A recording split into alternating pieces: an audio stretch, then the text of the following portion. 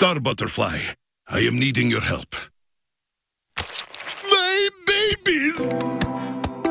Please be babysitting them. Babies. I don't know anyone else to ask. Oh, I got this. I'm like basically the crowned princess of Babysitonia. Right, Marco?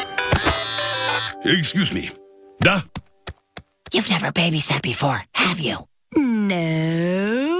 But I was a baby once. Yes, I bring weapons. What am I, Tadpole? It's not that easy, Star. We'll bring torture bag as well. See you soon.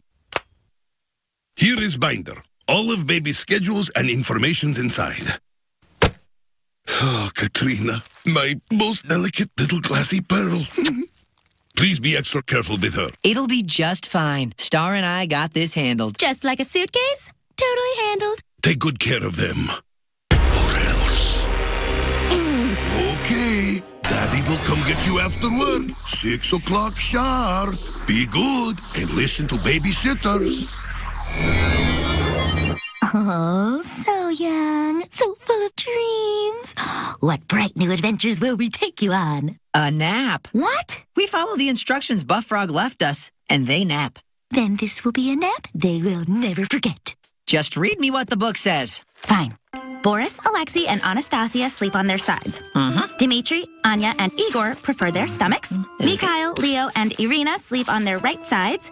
Nadia and Sergei on their left. Katrina is delicate and must be held to sleep. Oh, I got you, little babe. Okay, what now? They sleep, then we feed them. And then... They sleep again. And then...